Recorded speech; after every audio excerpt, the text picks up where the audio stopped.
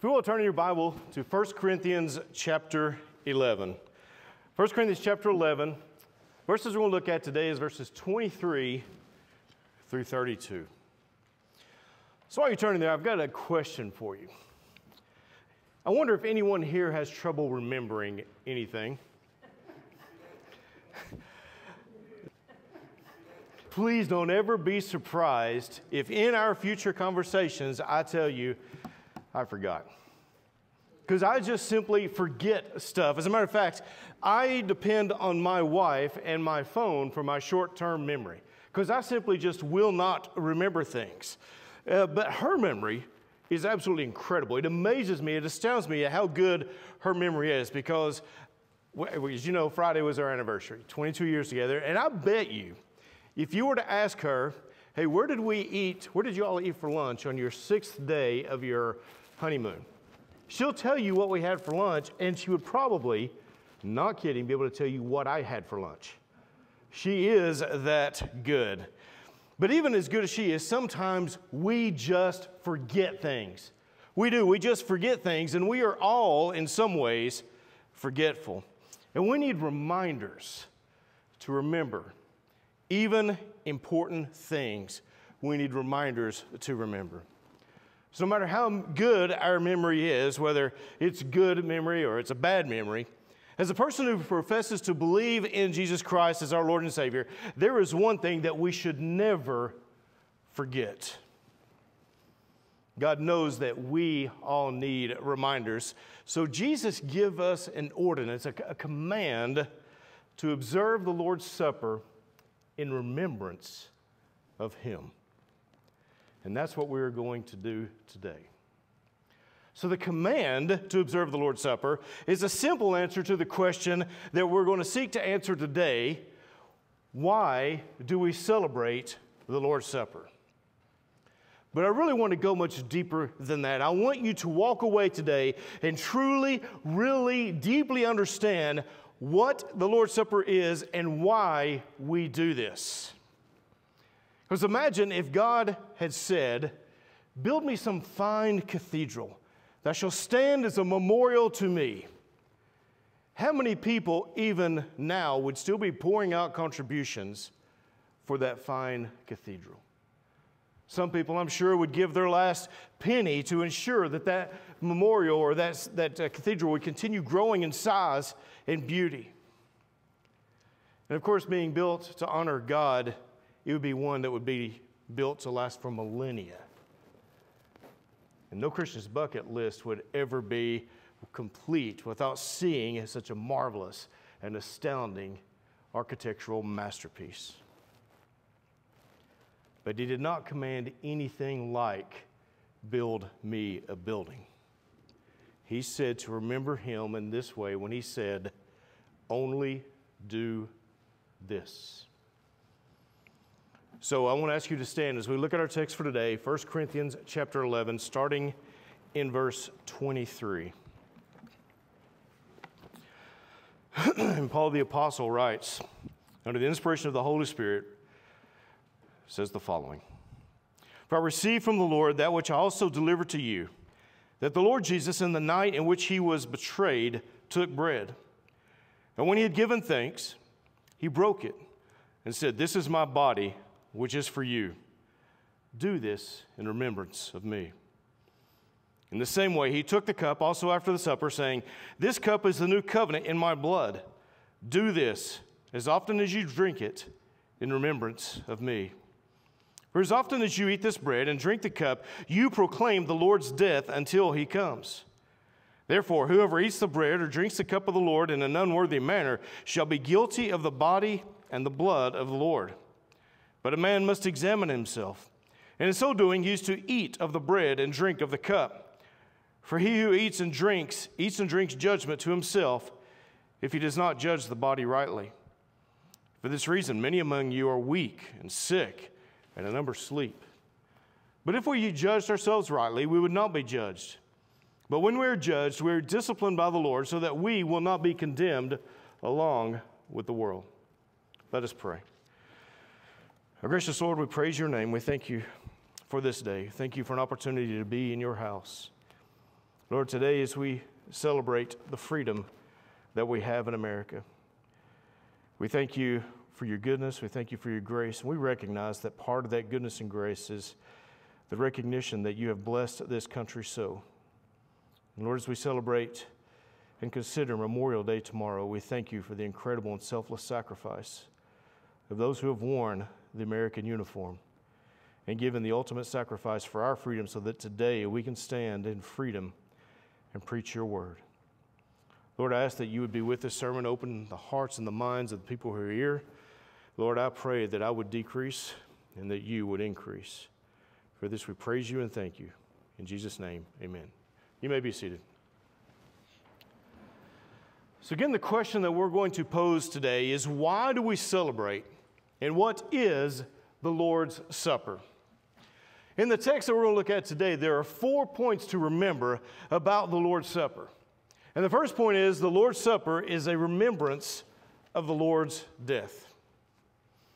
I would imagine that if I walked into many of your homes, probably all of your homes, chances are I would see several pictures on the wall and maybe on tables of your loved ones, those who you love and are dear to your heart. And that picture means something to you. When you look at that picture, it is obviously not the actual person, but that picture represents someone who is near and dear to your heart. You might could say that that picture that I would see is a symbol. That is a symbol to remind you of the actual person that it represents. But the fact that it is just a picture doesn't change at all how you feel about that person when you look at that picture. Because when you see it and you consider, when you stop to just glance at it, even more than glance, just study that picture, the feelings of the love that you have for that person, the care that you have for that person, the desire to be with them, and remembering the experiences that you had with them are totally and completely real. You reflect back on those when you see that picture. And you're reminded of the experiences you had with them, but then at the same time, when you even see that picture, there's an experience of real fellowship and kinship with that person. Our minds become flooded with the reality of that person and whom that picture represents. And just as today, as we celebrate the Lord's Supper, we recognize and we believe that the bread and the cup represents the person, Jesus Christ. And as Baptists, we resolutely believe in a symbolic representation of the bread and the cup. We do not believe as Catholics in transubstantiation, that once the bread and the wine are blessed by the priest, the wine literally becomes the blood of Christ. We do not believe that the bread literally becomes the physical body of Christ. We also do not believe as Lutherans and Episcopalians in consubstantiation, where the spirituality is the flesh and the blood of Jesus, yet the bread and wine are still actually bread and wine. In other words, they believe the actual body and blood exists alongside the bread and the wine. But instead, we resolutely believe that the bread and the juice stand as a symbol. But yet it is even much more than a symbol. It is an experience. One person said that it is much more than a symbol. It is a profound celebration of common spiritual experience. And that common spiritual experience is remembering Jesus' death on the cross. His life and his death was the price that was paid for our sins, so that we can be seen as justified and innocent in the eyes of God. Recognizing that all of our sins are washed away and there is no debt owed to God because we have broken his laws. So what is the Lord's Supper? It is a remembrance of the sacrifice of Christ. So in this text, we remember his sacrifice, according to verse 23, through a simple act. There was not an elaborate and grand festival surrounded by a pompous circumstance. Instead, in verse 23, the Lord Jesus, in the night in which he was betrayed, he took the bread. Jesus and his disciples sat in a quiet, lonely room, just them, known as the upper room, and he took and broke the bread. In verse 24 and 25, Paul tells us that it is also a reminder and a symbol. In verse 24, it says, "Eat the bread in remembrance of me." There is your reminder. In verse 25, Jesus took the cup and said, "Drink it to remember me." There is your symbol. In verse 26, we see that the Lord's Supper is a statement of our faith. It says, "For whenever you eat the bread and drink the cup, you proclaim the Lord's death until he comes back," remembering that he promised he will return. And we must remember what he did for us, and that promise he is coming back. So in answering that question, what is the Lord's Supper? We know the celebration of the Lord's Supper is a simple act to remind us as a symbol of the covenant given us as a free gift because of the broken body and the shed blood of Jesus Christ. Verse 24, "And when he had given thanks, he broke the bread and said, 'This is my body, which is for you. Eat it in remembrance of me.'" So let me connect the dots. So we have the bread and the broken body. The bread represents his flesh. It represents his body. Jesus lived within his human body, so you could say that the body represents his life, and the bread represents Christ's own body. So when it comes to understanding the bread, we remember today and we celebrate his life. We remember the way that he lived on earth, which with the creation, the creatures that he created. That he was fully human. That he was fully God. He was God in the flesh, according to John 1:14. But we not only celebrate his life, we remember his death.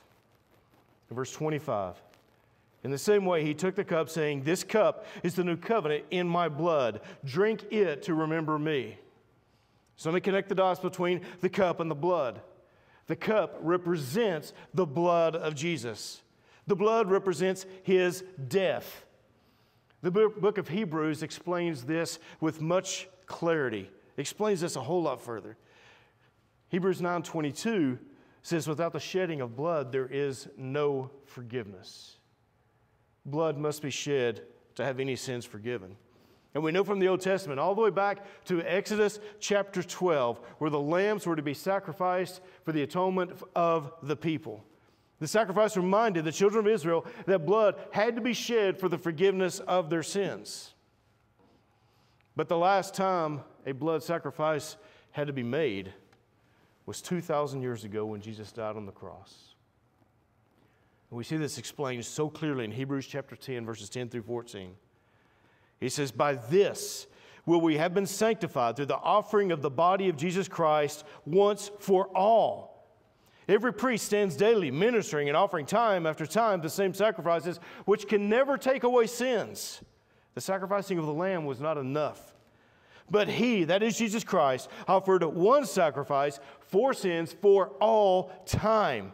In verse 14, "For by one offering he has perfected for all time those who are sanctified." This is the very root of the gospel message, that we are in sin. And there is nothing we can do to make ourselves okay with God. Nothing. Isaiah 64:6 said all of our sins or all of our good deeds are as righteous, all of our good deeds are as filthy rags. Everything we do to earn our salvation is nothing. So God knew from the very foundation of the earth this plan that would have to be put in place for our salvation. Because we have sinned, Jesus is God in the flesh, fully God, fully human, lived a perfect and sinless life so that we could have our sins forgiven. So when he was punished on that cross, all the wrath of God that we deserve was poured out upon him. And what we are to do is to repent of our sins and put our trust in Jesus Christ the way I have described him here. And this is why we remember the Lord's death through communion. And that is the first point to remember about the Lord's Supper. Remember the Lord's death. The second point about the Lord's Supper is that it is a call for unity. It is a call for unity. We read about the Lord's Supper here in the book of 1 Corinthians because the church in Corinth was marked and plagued by disunity. They were quarreling with each other. They were mad at each other. They were disgusted with each other. They were irritated. They were aggravated at each other. They were quarreling with each other. Part of it was because they were following different leaders. But no matter what the problem is, it led to different factions within the church, different cliques within the church. It even got to the point that they were suing each other. And Paul is addressing this in his book. They were also arguing over ways and methods of worship. They were arguing over they should eat meat that has been offered to idols. They were arguing over spiritual gifts and how they should be used. They were arguing over the truth of the resurrection. And we see all of these are major items, but minor issues can absolutely have the same effect on a church. And we've got to be careful. So it is a call for unity as we come together. The church of Corinth should have been about been one body coming together in communion for the Lord's Supper together. But division had gotten them so far apart from each other that they had refused to partake the Lord's Supper at the same time and in the same place. So while Paul is instructing the church about some serious issues, like some in the church felt that they were better than the others. I'm a better Christian than you, looking down on others. Some treated the rich differently than they did the poor. Some were even dishonoring the Lord as they went through the motions of the Lord's Supper. And that's what Paul is addressing this in 1 Corinthians 11. And 2,000 years later, as we look at the practical application of this, we are reading this as a warning to churches today. If you take a look in Acts chapter 2 at the beginning of the New Testament church, we saw that it was growing so quickly that people were being saved literally day by day. And multiple times, Luke records that thousands were being saved, sometimes in one day. And now, in less than 20 years later, after the New Testament church had begun, the church at Corinth had begun to turn inward. It became about them. And they had forgotten the very purpose in what they participated in the communion. So through the act that we celebrate today, we are called to remember. That we are called to sit together. Sit down and remember and reflect back on the time when Jesus grasped the hands of his disciples and he looked around at each one of them in the eyes and he said, remember. Remember. So we remember what he has done for us and that we are called to live in unity with each other. The third point to remember about the Lord's Supper is that the Lord's Supper is a call to holy living. The next picture you see is the Australian coat of arms. And it pictures two creatures. One is the emu, which is a flightless bird, and the other creature is a kangaroo. And these two creatures were chosen for a particular reason. They're characteristic that they shared that appealed to the Australian citizens. Both the emu and the kangaroo can move only forward. It cannot move back. Neither one of them can. The emu has a three-toed foot, and that would cause it to fall if it tried to move backwards. And the kangaroo is prevented from moving backwards because it has such a large tail. And those who choose to follow Jesus Christ must live like the emu and the kangaroo, moving only forward and never backward. That is our lifelong goal as believers in Christ, that sanctification process. In Luke chapter 9, verse 62, Jesus said, "No one, after putting his hand to the plow and looking back, is fit for the kingdom of God." Can you reflect on what that means? No one is fit for the kingdom of God that looks back. So we've got to be careful and always be looking forward, trying to grow more and more in Christ, having a deeper and deeper relationship with God. We do that through prayer, through Bible reading, and coming together as a church. We have been called, all believers have been called to a very high calling, to a holy life that is a reflection of God Himself. And that's rather frightening because we know of our sins. We know how we fail. We know how we struggle day to day just to do even a decent job at that. But that calling makes us sit back and think that we should never take the Lord's Supper without serious reflection and serious prayer. Because there is a danger, there is a warning given to us for those who participate unworthily. Verse 27. Therefore, whoever eats the bread or drinks the cup of the Lord in an unworthy manner shall be guilty of the body and the blood of the Lord. Well, it would be wise to ask then, how can one come to the table unworthily? That's something we all want to answer. So let me give you some ideas. Some ways might be that you are looking at today's observation of the Lord's Supper as just something else that we do in church. It's just a ritual. In other words, our hearts and our minds are elsewhere. We're just participating in it for the sake of participation. One might say that it was just going through the motions without going through the emotions. Another way is by believing we can receive grace or merit by participation in the Lord's Supper. That by believing it is a way to keep God happy with us, or is a way that it has the power to save you or can keep you saved. That is a wrong understanding of the Lord's Supper. And I would venture to guess that probably the two most common issues are coming with a spirit of bitterness or hatred towards another believer, or refusing to repent of a sin in which you are stuck.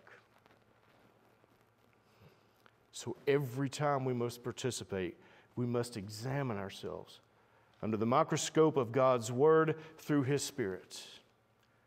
Verse 28, but a man must examine himself, and in so doing he is to eat of the bread and drink of the cup. We are to give ourselves a thorough self-examination, looking honestly at our hearts for anything that should not be there. So we examine our motives. Why do we do what we do? We examine our attitudes towards the Lord, our attitude towards His holy word, an attitude towards His people, and an attitude towards the communion service itself. And the danger is seen in verses 29 through 30.